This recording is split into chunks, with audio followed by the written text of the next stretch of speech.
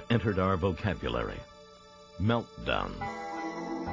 What would later evoke fears of a hole burning to China was first seen with no particular alarm at Walter Zinn's experimental breeder reactor. It happened while the scientists studied the effects of increasing power. Kirby Whittam was a junior scientist working on the reactor. The experiment turned out to be an increase in power for 200 or 300 seconds. At that point, it actually showed a tendency to gain reactivity by itself. Operator in charge said, "Take it down." The power dropped, so everybody thought, well, that's normal. But they sat there and watched. The power came back up. It was a response that the operator hadn't seen before, nobody's seen, so they decided to watch it a while. Well, it kept going up and going up. This was like maybe for 50 seconds.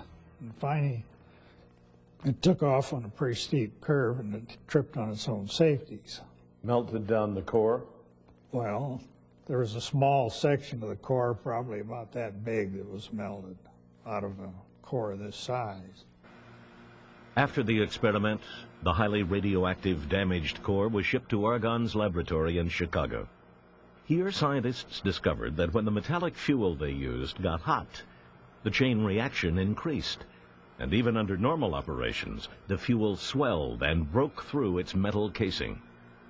The problem became a major stumbling block for almost 25 years, until Dr. Till's team would solve it in the late 70s. The swelling was due to a phenomenon that would, in fact, only cause the fuel to swell a certain amount. After that, it would stop. And so that your fundamental discovery was that if you allowed clearance within the casing of the fuel for it to swell, that you would, in fact, solve that particular problem. It was a simple solution, but very important: to give the fuel room for expansion. With this discovery would come the answers for Till's reactor of the future, allowing the use of plutonium and uranium in metal form. No conventional nuclear plants would use it, but for Argonne, it was critical to the issues of safety and waste. It had taken them nearly 25 years to come up with the answer.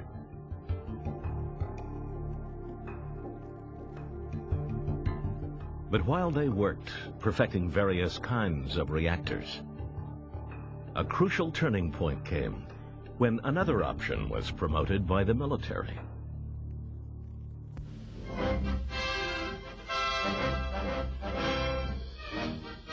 At Groton, Connecticut, a new naval era dawns with the launching of the Nautilus, one of the largest submarines ever built, and the first atomic-powered craft in history.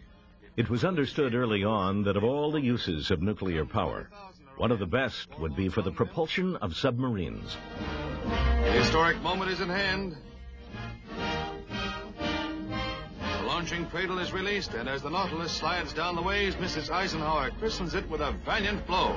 At once a formidable fighting ship and a forerunner of commercial atomic power, the Nautilus heralds a new era of the atomic age. The man chosen to direct the program was Admiral Hyman Rickover, a forceful personality, who chose not a breeder, but a conventional water-cooled reactor for the submarines. Rickover was so successful in building the most effective strike force the U.S. had for the Cold War that utility companies interested in building the first commercial nuclear power plants jumped on his lead. In December 1957, the first commercial plant generated electricity in Shippingport, Pennsylvania.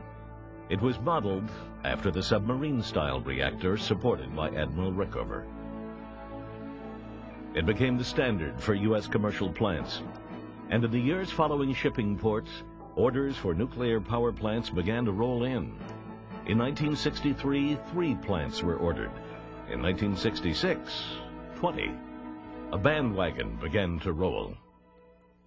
The Grand Canyon, an unlikely spot for mining, and yet on its south rim lies the Orphan Mine, first developed as a copper mine, now part of the current uranium boom in our western states, created by peacetime uses for nuclear energy. Some of the nation's largest power companies are among the uranium prospectors, as they mapped plans for future nuclear installations, replacing oil and coal-burning plants. Actors were hired to sell the new product. There's nothing mysterious about an atomic power plant. Basically, we're just using a new heat source. In the early 70s, 100 nuclear power plants were ordered in just 3 years.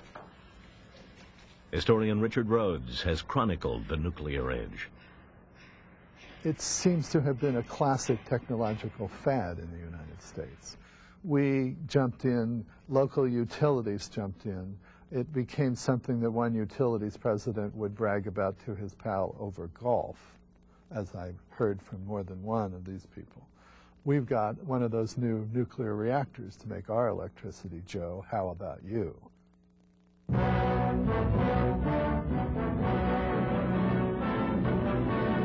In 1962, world peace was threatened by the most critical period in history since the end of the war. Red puppet Castro and the Russians turned Cuba into an island fortress. The Wall of Shame in Berlin was 1 year old. The civilized world cried shame when East German guards shot a fleeing teenager and then left him to die. Meanwhile, in the 60s, for those using atoms for war, this was also a boom time, as the Cold War between the United States and the Soviet Union dominated the world.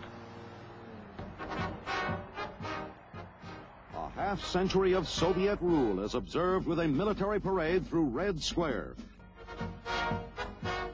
The occasion is marked by the unveiling of 5 new missiles, shown to the general public for the first time.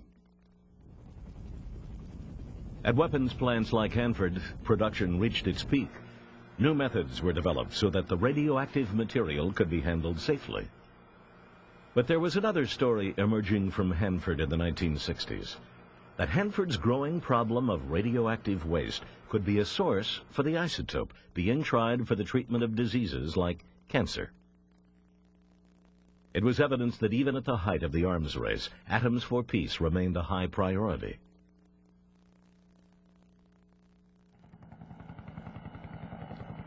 When President Kennedy came to Hanford in 1963 for the dedication of a new reactor, the message was again about the peaceful promise of this new technology.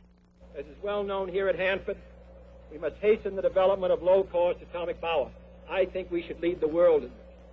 Our experts estimate that half of all electric energy generated in the United States will come from nuclear. And I think it's very appropriate that we come here, where so much has been done to build the military strength of the United States, and to find a chance to strike a blow for peace, and to find a chance to strike a blow for a better life for our fellow citizens. At Argonne's reactor testing site in Idaho, they were preparing for the future Kennedy described. They continued to have faith that the real potential for nuclear energy lay in the unlimited power of a breeder reactor. By the early 1960s, the first experimental breeder had been retired, and a second, larger breeder reactor was under construction. It would later serve as the pilot plant for their final answer, the Integral Fast Reactor. What was the spirit here in the 1960s? In the 60s, there was a lot of excitement. Construction was going on. We who were hired to operate these new machines were mostly in our early 20s. So it was fun and interesting. So compared with the space program, for instance, this was Cape Canaveral. Yes. By that time, Walter Zinn had moved on from Argonne, and Charles Till came to work at the lab with the idea of building the next generation of nuclear power plants. The goal was to build a reactor that would solve the problems that were just beginning to plague the commercial nuclear industry. One of the biggest would become the issue of nuclear waste, a vulnerable point for the nuclear power industry, and one that puts its supporters on the defensive. It's odd because the waste from fossil fuel plants goes up the chimney, and we breathe it. 30,000 people die every year in the United States from one disease that is directly caused by air pollution from coal and fossil fuel-powered utilities. But it is nuclear waste that frightens the public most. And as more and more irradiated fuel was stockpiled in underwater reservoirs, The vision of tons of radioactive materials lingering for thousands of years sent a chilling picture to the public. And so the scientists at Argonne set out to solve the problem of nuclear waste. Their idea was to recycle the waste and burn it in the Integral Fast Reactor. The key was the metal fuel. It allowed them to use a simple technique similar to electroplating other metals. The waste is placed in a basket and lowered into a vat of molten salt where electricity is flowing.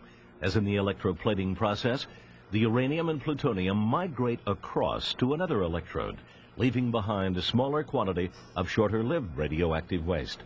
This material, the uranium and plutonium, can be reused in the IFR. Till imagined a situation, envisioned a situation, where you would have a reactor complex safely away from cities, perhaps, and it would take in a starter load of fuel, and it would recycle that fuel over 40 or 50 years until it was essentially ash. And you wouldn't have to deal with burying nuclear waste. And you would be, in fact, burning plutonium, which is something that we are probably going to need to do someday rather than just bury it in the ground. And what we're going to do is update this table here. Today, Argonne scientists like Sean Cunningham are working to improve this recycling process. We have a chance to do something with the fuel that not too many people in the country are actually doing anything besides doing studies on how we could store it long term. In this facility, we're actually trying to do something to change its form so that it's not quite as hazardous to the environment. And I personally find that exciting. To answer concerns that the recycled fuel could be stolen and used to build bombs, the scientists deliberately kept the separated plutonium mixed with other highly radioactive materials, making it unusable for weapons, but perfectly suited as fuel in the IFR. Nancy Bonomo is an engineer with Argonne. Is this as good as it sounds? I think it's wonderful. I really am excited about this process because nuclear power is needed. We only have limited sources of fuel in the world, very limited sources. Nuclear power, if you look at it compared to other sources of power, it's much more plentiful, and in reality, it's more safe. But a lot of people don't want nuclear power. They're afraid of it. That's because all of our other sources are plentiful. They can't get rid of the waste. At this point, our sources are plentiful. But we can get rid of the waste. We're doing it. That's what this does. That's what I thought they were saying. For Charles Till, the recycling process was critical to the successful development of his reactor. He could get rid of most of the waste. But there was one question left, the most important. Was his Integral Fast Reactor safe?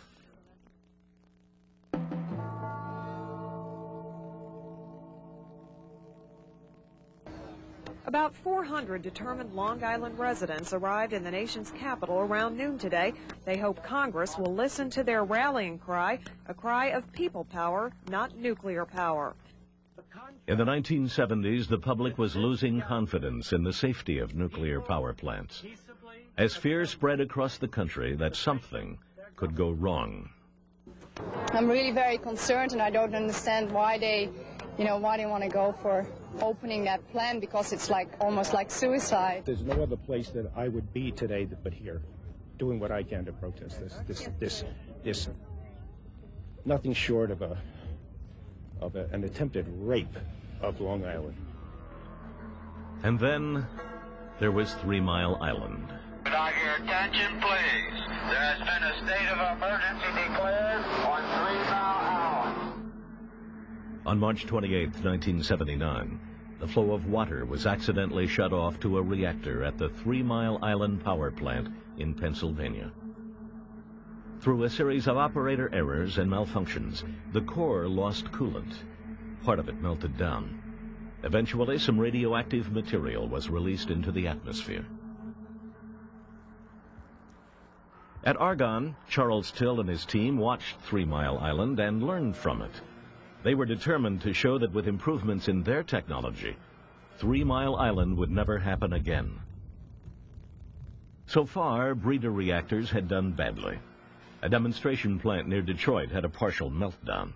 A proposal to construct a breeder at Clinch River, Tennessee, became prohibitively expensive and was